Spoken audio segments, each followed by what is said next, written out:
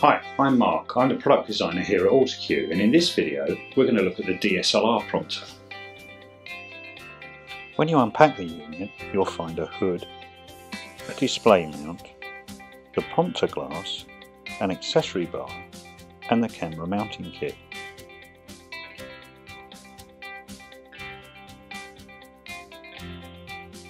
To assemble the DSLR prompter, the first thing you need to install is the glass.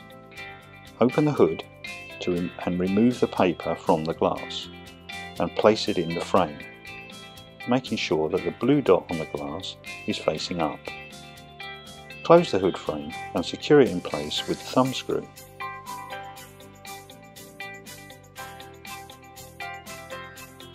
The next thing to do is fit the quick release plate from your tripod to the display mount.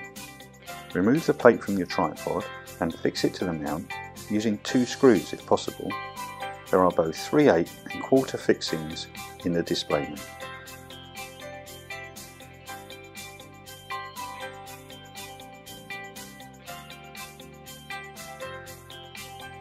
The hood now needs to be fixed to the display mount. This is done by using the 4 thumb screws.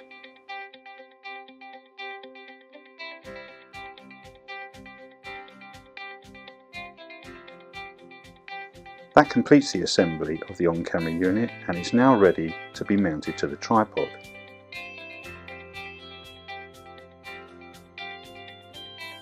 There are 3 ways to display the prompting image. You can use an iPad mini, or an 8-inch LCD monitor can be fitted to the display mount. To fit an iPad is simple. Slide the clamp open, drop the iPad in and slide it closed again. The clamp is secured in place by 2 thumb screws on the underside.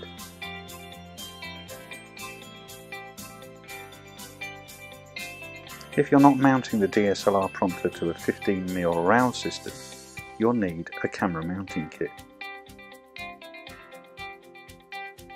To install the camera mount, insert the 2 stainless steel tubes in the clamps and using the 2 clamp screws lock them into place.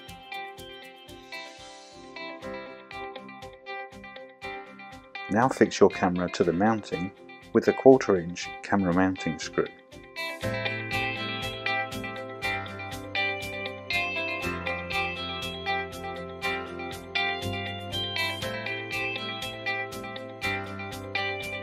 The camera mounting kit now slides onto the tubes and is held in place with a single thumb screw on the underside of the mount.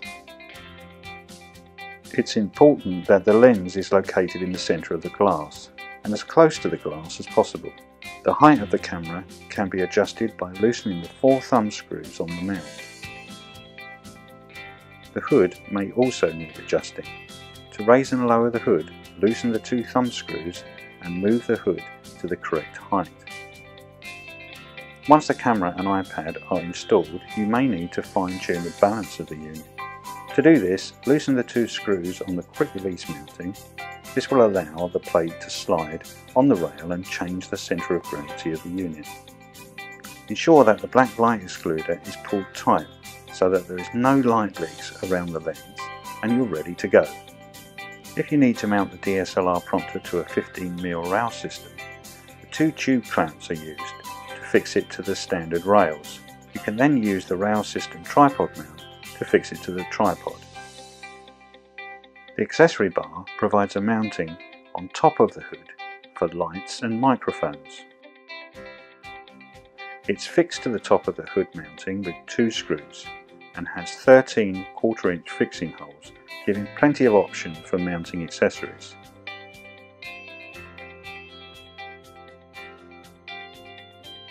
Here I've installed Autocue's on-camera light. If you chose the 8-inch LCD display version of the DSLR prompter, there are 2 ways to generate the prompting text. Supplied free with the system is the QStart prompting software, compatible with Mac or Windows. Alternatively, you can use Autocue. This is a prompting app that runs on an iPad. Combined with Autocue's iPad portal, this gives you a video output from the iPad that you can then feed the prompting text to the 8-inch LCD display. As you can see, Autocue's DSLR prompter gives you a huge amount of prompting options. For more information, please visit our website